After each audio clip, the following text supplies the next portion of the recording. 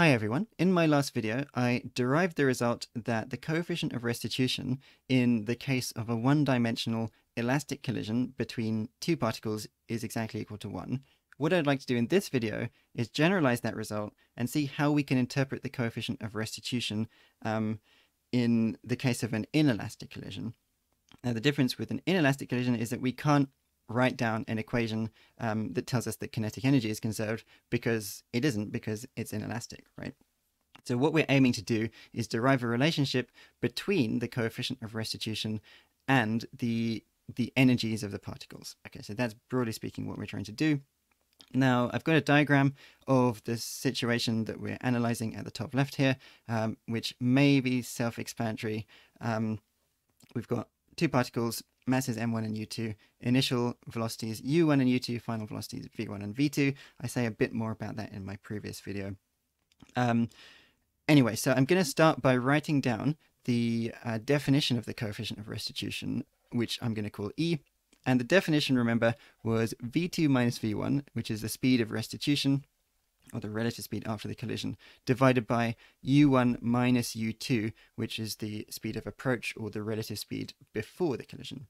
Now, remembering that what we're trying to do is see how this thing is related to kinetic energies, and remembering that kinetic energy involves squared speeds, the first thing I'm going to do is just square this expression and see what happens, so that we start to get some squared speed terms appearing, right? So all I'm going to say is that, well, if this is the case, then E squared, coefficient of restitution squared, is going to be v2 minus v1 squared over u1 minus u2 squared.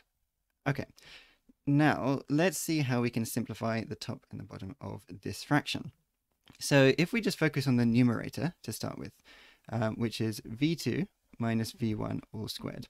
Well, I'm going to partially expand the brackets here. I'm going to say that this is equal to v2 into v2 minus v1 minus v1 into v2 minus v1. Okay, so I've kind of expanded one of the brackets, but not the other one. And we've ended up with this. Now, what we can then do, again, I'm aiming to make this kind of look as close to the expression for kinetic energy as possible, which has these speed squared terms in it. So what I'm going to do is factor out a v2 from this first bracket, right? So we're going to get v2 squared, because I've taken out another factor of v2. Then in the bracket, we'd be left with a 1 there, and we'd be left with minus v1 over v2, because we've taken out that v2, right? If we do a very similar thing on the second bracket, I'm going to do two things. I'm going to change the sign to plus, and I'm going to take out a factor of v1, right? So the second term is going to become v1 squared. Because I've changed this sign from minus to plus, we're also going to have to flip or switch around the terms in the brackets. And so this minus v1 is just going to become a 1, and this v2 is going to become a minus v2 over v1. Okay, so just a bit of algebraic manipulation there to try and get these squared speed terms appearing. Now, we could do a very similar thing, and so I'm just going to write down similarly for the denominator of this fraction. So that we'd get almost exactly the same thing if we did u1 minus u2 squared. We just have u's wherever we have v's in this expression. And it doesn't matter that it's u1 minus u2 rather than u2 minus u1, because when we square it, the order doesn't matter. Okay, so if we use these results and plug them back into the definition of the coefficient of restitution squared, we're going to get the following result. E squared is going to be, okay, I'm going to reorder the terms from up here. We're going to have v1 squared brackets 1 minus v2 over v1. And then we're going to have our v2 squared term. So v2 squared 1 minus v1 over v2. Now, let me just draw a nice straight line for this big fraction here.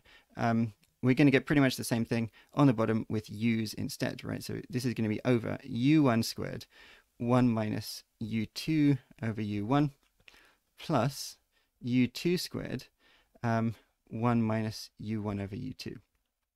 Now, at this point, you might be wondering how this simplifies. And so in general, there's not a lot we can do with this, but if we choose our frame in a particular kind of special way, this is going to simplify very nicely. So what I want to do is assume that these velocities, u1, u2, v1, v2, are actually measured in the zero momentum frame, right? In other words, the frame in which the total momentum is zero, or in other words, the frame which is co-moving with the center of mass of the two particles.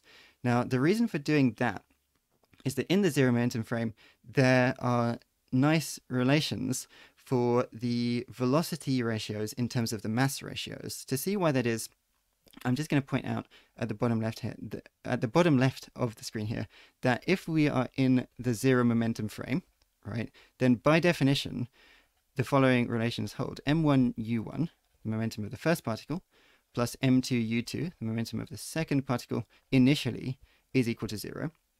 And similarly, m1v1 plus m2v2 is 0. Okay, this is only true if we're in the zero momentum frame. And so if you rearrange, for example, the second of these equations, you'll arrive at the following result. So if we just put one term on each side and do some division, you'll find that minus v2 over v1 is equal to m1 over m2. Just follows from direct manipulation of that second equation there, right? And so recalling that in our big fraction over here, the velocity ratio appeared in the form 1 minus v2 over v1. What we can do is say that 1 minus v2 over v1 is going to be the same as 1 plus m1 over m2, right? So when we go from a velocity ratio to a mass ratio, the 1s and 2s flip around and the sign also changes. And if we write that as a single fraction, it's going to be the same as m1 plus m2 over m2, because of the fact that 1 is the same as m2 over m2, right? So just putting those terms over a common denominator. Now we could do the same thing for v1 over v2, and also u2 over u1 and u1 over u2. So I'm just going to put etc there because you'll get a bunch of very similar results to this just by manipulating these two momentum equations. Now, if we then use those velocity ratio identities in terms of the mass ratios, some interesting simplifications are going to happen in our coefficient of restitution equation, because the first term on the top is going to be v1 squared. Remember, this 1 minus v2 over v1 is exactly what we just worked out down there, m1 plus m2 over m2. So I'm going to put here m1 plus m2 over m2. Now, you'll find that the second term, the only difference here is that you've got v1 over v2 instead of v2 over v1. And all that ends up changing is that you get an m1 on the denominator instead of an m2. And we end up getting, as our coefficient of v2 squared in that numerator, we get m1 plus m2 over m1. Okay. Now, we're going to get, again, almost identical results on the bottom, because the only difference is that we've got u's instead of v's. But because we have equivalent relations for the u's and the v's in terms of the momentum in the zero momentum frame, we're going to get the same coefficients in terms of the masses, right? So our u1 squared term is going to have a coefficient of the same as the v1 squared term. So m1 plus m2 over m2. And our u2 squared term is going to have the same coefficient as the v2 squared term. So here I can put m1 plus m2 over m2, like that. Now, notice that all of these terms now have a common factor of m1 plus m2. So we can just cancel those down. And if we multiply everything, the top and the bottom, by m1 and m2, then what are we going to end up with? Well, e squared is going to be, the first term, we're going to end up with m1 v1 squared, right? Because there was an m2 on the denominator. We've multiplied by m2, which gets rid of that. And we've also multiplied by m1. So that m1 appears there. If we multiply the second term by m1, m2, we're going to get, for similar reasons, m2 v2 squared. Okay. Now, what about the bottom? Again, it's going to be pretty symmetrical. You're just going to get u's instead of v's, right? So m1 u1 squared plus m2 u2 squared. Now, hopefully this is starting to look familiar. All we have to do to make this look like kinetic energy is put a factor of a half in front of everything, which we're allowed to do as long as we put it in front of all the terms, right?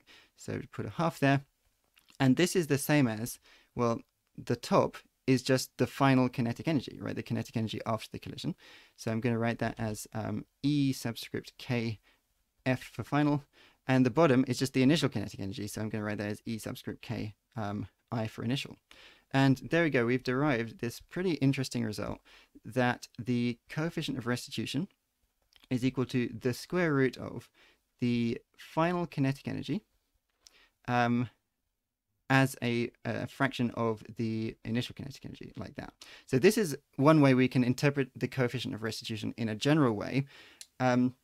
It's basically a measure that goes from 0 up to 1 of how much kinetic energy or what fraction of the initial kinetic energy is remaining after the collision has occurred. Final thing I want to emphasize here is that this relation only holds in the zero momentum frame. Okay, so it's a measure of the energy loss in the zero momentum frame specifically.